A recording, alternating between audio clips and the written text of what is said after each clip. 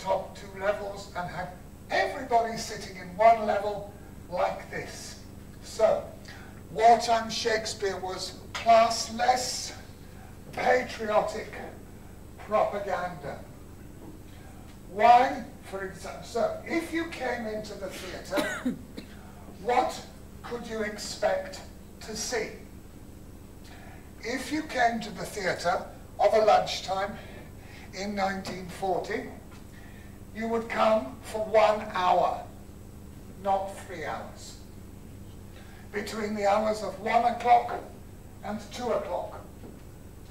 And you would see a performance of Shakespeare's greatest hits. What do I mean by Shakespeare's greatest hits? I mean that you would hear all of Shakespeare's greatest speeches all together in a 1 hour exclusive presentation. So you would get to be or not to be. That is the question. Whether it is nobler and etc. You would get all the world's a stage, and all the men and women merely players, from As You Like It. You would get from the Scottish play, I mustn't say the word, the Scottish play, it's a 7-letter word beginning with M. I mustn't say the word, because for a Brit, it's bad luck to say it. Honestly, straight up, it's bad luck. I can't say it. So the hero of this Scottish play, you get speeches from that. You would get the speech from Henry V. Why is it bad luck? Because there's a curse on the theatre, that's why. You would get the speech from Henry V, and you would get a speech from King Lear, which I'll come to in a moment. And in between, you would get nice little bits of music. It was a lover and his lass, played on a lute or something. So you would have music and speeches. If you went to the theatre at that time, you could drink coffee in the theatre. You could eat sausage rolls in the theatre. And you could have ham sandwiches. Now, that may sound boring, but at that particular time, food was rationed. In other words, there wasn't a lot of food around. So Wolfit, the actor manager, he had to spend a lot of money on ham to be acquired on the black market. In other words, acquired illegally in order to provide ham sandwiches. So, think of that. On a Monday morning at 9 a.m., you perhaps have to listen to a 3-hour lecture, or a 2-hour lecture, whatever. In a lunchtime Shakespeare, you would listen to a 1-hour performance, and you could drink coffee, eat your sandwiches, and you could have ham, and you may not get ham at home. So there's a good excuse to come to the theatre so as to eat your ham sandwiches and have propaganda at the same time. Have propaganda with your ham. So that was another reason why people came. So you would hear Shakespeare, you would listen to Shakespeare music, and you would eat your food. But you have to remember that in 1940, the style of Shakespeare speaking was a bit different from what it is today. Some of you may have seen Shakespeare on the State Theatre stages earlier this season. Others of you may have seen Shakespeare movies. This particular actor, Donald Wolfit, was an old-fashioned actor. He was someone whose roots went back to the mid-19th century. He was an actor-manager.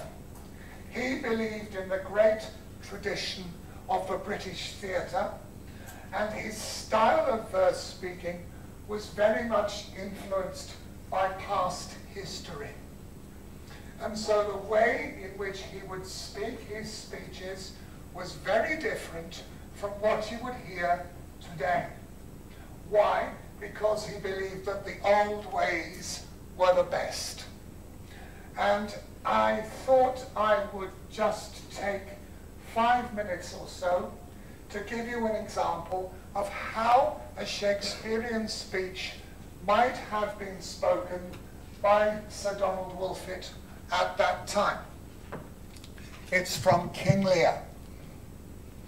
Those of you who don't know King Lear, let me just quickly explain. King Lear has been cast out onto the heath, onto some land in the middle of a storm. He's been rejected by his 3 daughters. He is all on his own, and he blames the universe for what has happened to himself. Now, you will have to imagine that in the background there is a thunder sheet. There is thunder in the background. There is wind in the background. And King Lear, who is this 80-year-old monarch, comes in and gives this speech, which starts like this. Blow, winds, and crack your cheeks. Rage, blow, you cataracts and hurricanes, spout, till you have drenched the steeples, drowned the cocks. You sulphurous and thought-executing fires, vaunt couriers to oak-cleaving thunderbolts, singe my white head, excuse me, and thou, all-shaking thunder, strike flat the thick rotundity of the world, crack nature's mold, all germs spill at once, that make ingrateful man. Rumble thy bellyful, spit fire, spout rain, not rain, wind, thunder, fire are my daughters. I tax not you elements with unkindness. I never gave you kingdom, called you children. You owe me no subscription. Why then, let fall your horrible pleasure. Here I stand, your slave, a poor, infirm, weak, and despised old man. But yet I call you servile ministers, that have with 2 pernicious daughters joined your high-engendered battle against a head so white as this. Oh, 'tis foul.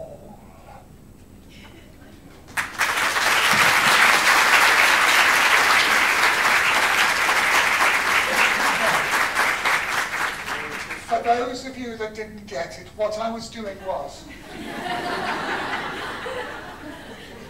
if you noticed, I was holding the voice like that.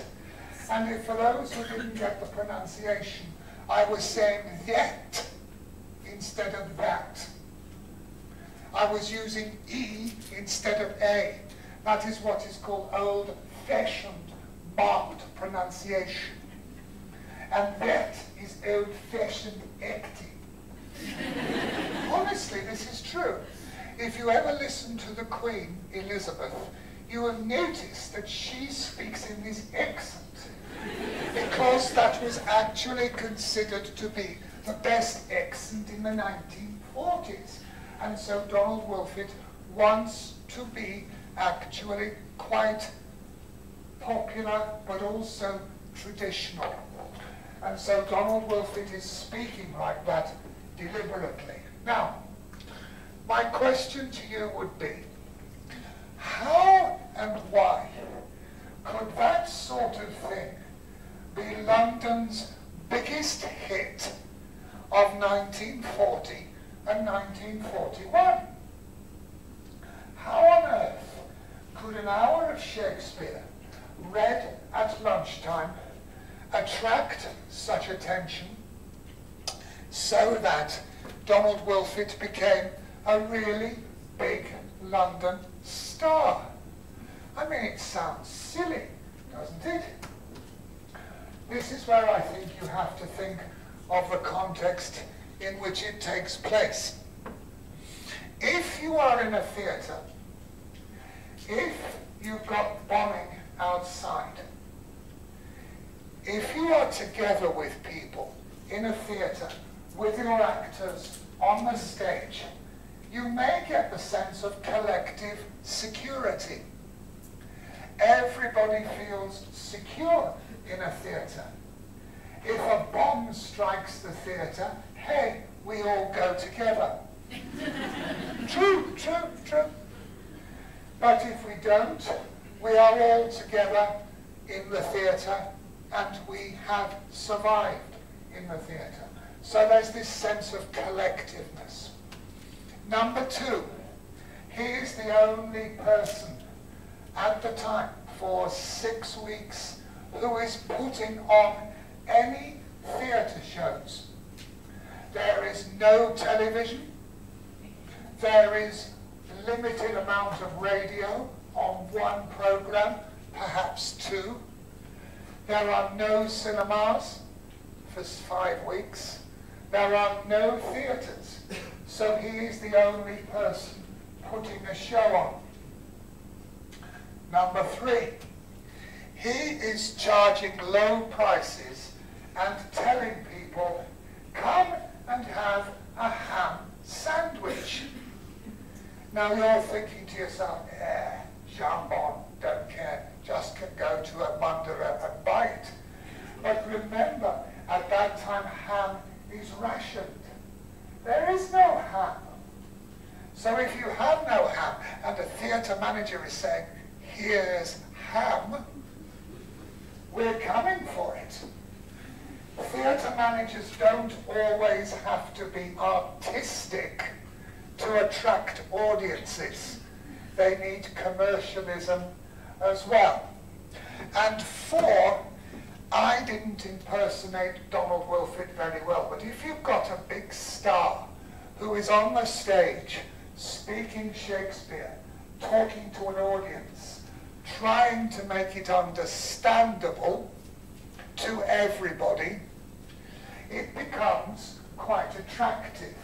So you have all of these things, and what happens as a result is that Shakespeare becomes box office. Shakespeare becomes the hit. 324 years after his death, he becomes box office again. And it is true to say that it was as a result of Donald Wolfit's wartime Shakespeare that a famous film called Henry V came about in 1944 with a famous actor called Laurence doing Henry V. So it was basically the actions of a touring actor-manager with no money, a small company, 1 chair, and a few Shakespearean speeches that made Shakespeare box office once more. And on that note, I will finish. Thank you very much.